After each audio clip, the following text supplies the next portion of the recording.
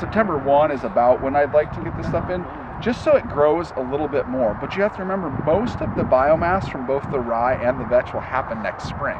So I want it in a window. I want it to precede something that I'm not planning on planting right away next year. I want it to precede something where I can let this grow out till early May, and middle of May even, early usually, and have it be high, full of vegetation, biomass, suppressing weeds, and also contributing up to 250 pounds of nitrogen per acre in the case of the vetch.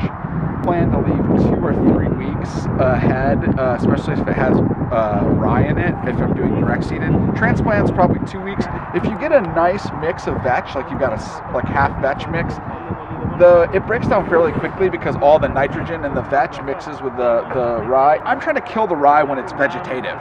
And a lot of people will say, if you read in the books, it'll say, well, the easiest time to kill rye is when it starts to make its seed head. In rye and all grains go through a couple of phases.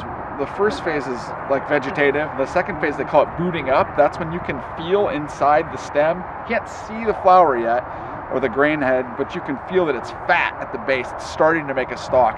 I don't let it go past booting up stage, because when I do, if I was just going to fallow that field or not plant something in it till July, or a late July planting of a fall brassica, that would be fine. But if I'm going to plant into it earlier, I don't really like to let the rye get too ligneous and too stemmy, because then it doesn't break down very well.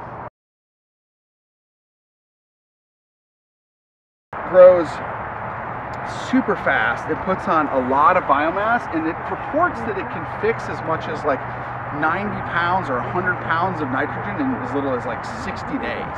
It's kind of, it looks like more of a pea, the seed does, and you can see that it's just very tender and vegetative. So it doesn't, it's winter, it will winter kill. It's not something that you can use over winter. It tolerates a frost, but not a freeze really, or not a hard freeze. So chickling vetch is really interesting, I think, because it's a very fast growing cover crop that in as little as 60 to 90 days can put on a fair amount of nitrogen fixation.